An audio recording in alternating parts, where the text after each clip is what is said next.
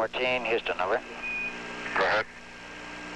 Okay, we'd like to essentially try the docking again with the normal procedures prior to going to more drastic alternate procedures. We'd like you to reconfigure the DAP.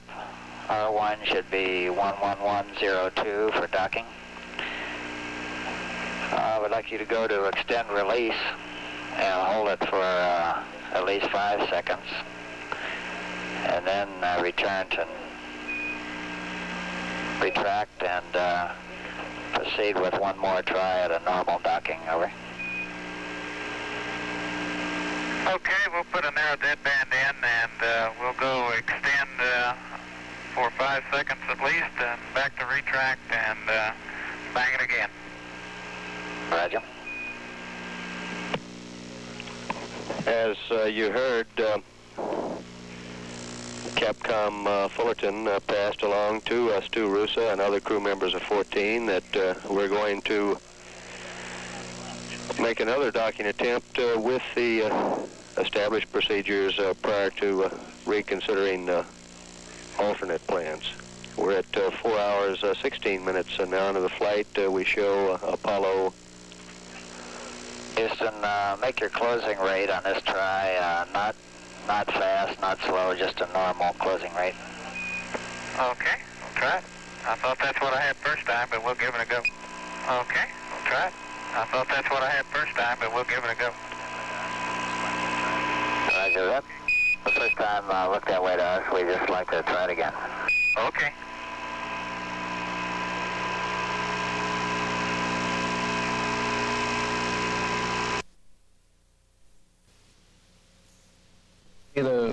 The end of the Apollo lunar landing missions. And of course, that is just speculation, but NASA was pitting its hopes on the fact that everything would come off flawlessly and smoothly and that we'd be seeing beautiful color pictures of the surface of the moon, and these men carrying out the most in-depth exploration of the moon to date. And I think Spiro Agnew was at the Cape today, and he mentioned in his little speech that now we're on our way again, and that all those fears that we've had before are behind us and behind the space program, and we'll be going on beyond the moon to interplanetary exploration.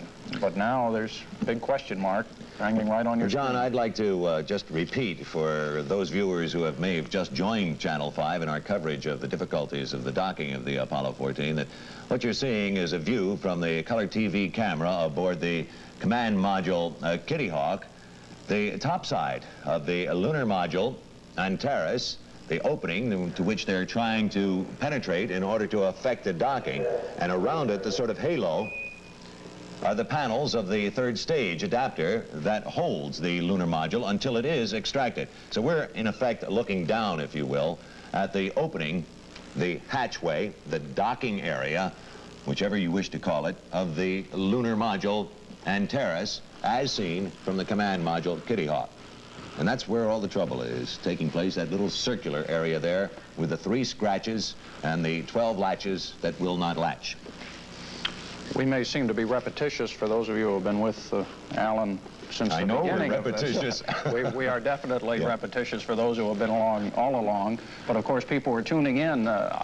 Somebody in our programming department will hate me, but I don't know what's supposed to be coming on Channel 5 at 9 o'clock. But whatever it is, people presumably are tuning in for that program and are then finding this strange-looking picture on their screens. So we feel a little obligated to re-explain that there is a serious, if conceivably critical problem for the Apollo, not for the crew, but for the mission, which was to land men on the moon, of course, which is now threatened by this problem of trying to dock the 2 spacecraft together. Normally, and in all past missions that I can recall, a very routine maneuver without a hitch in this particular area, and it caught a lot of people off guard because suddenly a problem develops where nobody expected it to develop. Well, as I recalled earlier, John, I believe it was during the Apollo 11 flight. I think it was the Apollo 11 flight, or perhaps it was the Apollo 10 flight, which did not land on the moon, but the lunar module did sweep over. And I think it was the Apollo 11 that Mike Collins had some difficulty redocking after with the lunar module ascent stage after the moon landing, and then after the lunar module ascent stage had returned to the command module. It's a very ticklish operation, and at first he didn't know that contact had been made. It was so gentle. But now it's not a question of... Now look. Did he say hard docking?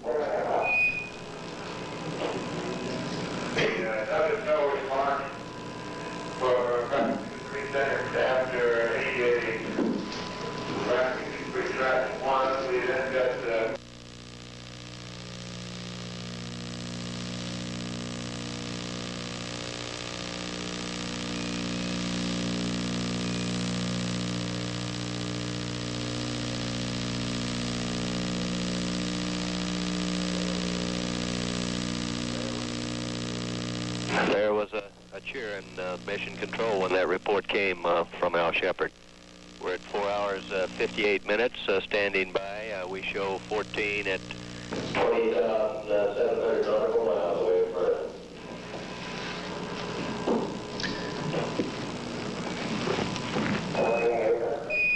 Well, John, that's it. We've been sitting here waiting for about an hour and 45 minutes for that event. Didn't work. We'll keep you advised.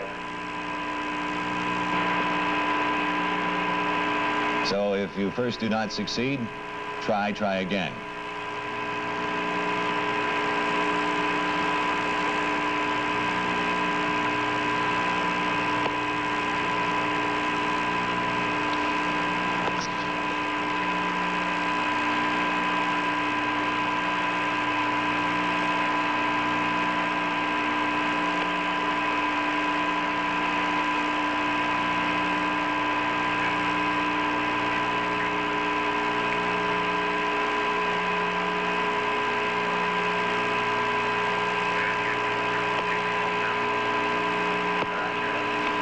Houston, I'm turning the TV off now. Roger that.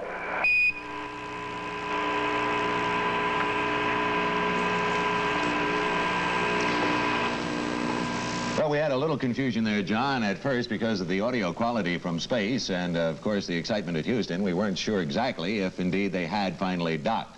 But we surmised that they had, judging from the exuberation and the applause that went up at mission control, and indeed, finally, let me try to recalculate, almost... pretty near 2 hours it's been. Just about 2 hours after they should have docked, they finally did indeed dock.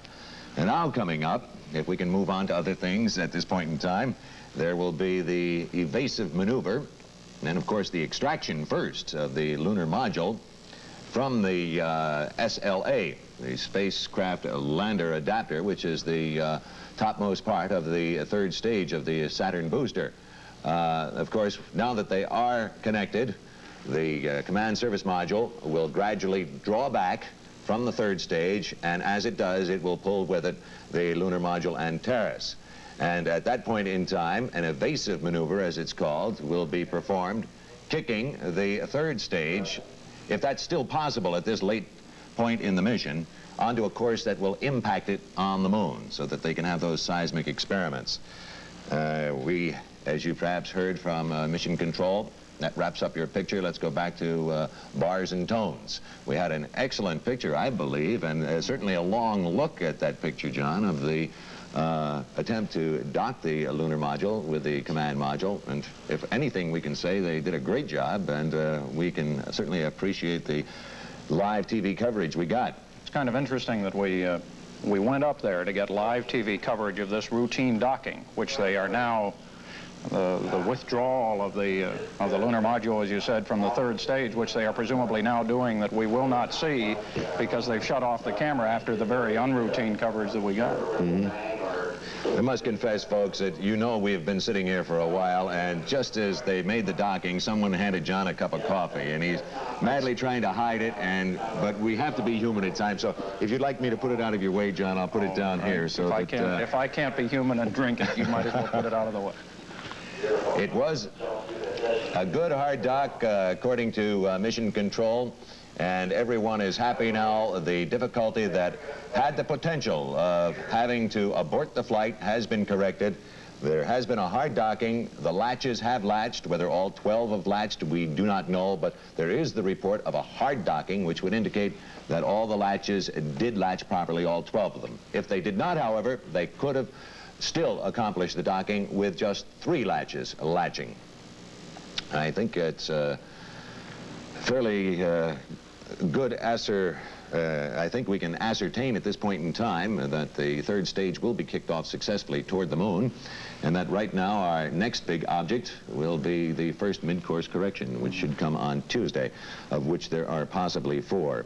We should be getting some live TV transmissions, and we'd like to remind our viewers that for the highlights of the flight of the Apollo 14, John and or myself will be here, including the all-important first EVA, which will run more than 4 hours, and in which, of course, you'll see a variety of experiments conducted from Frau Murrow, the landing site originally of the Apollo 13, but now the landing site on the moon of the Apollo 14. John, do you have any other comments? I think you have to sort of rush down to the newsroom and get 10 o'clock up. I've got, 54 minutes or so to put together, help put together a newscast, but hopefully a lot of people have been working on that already.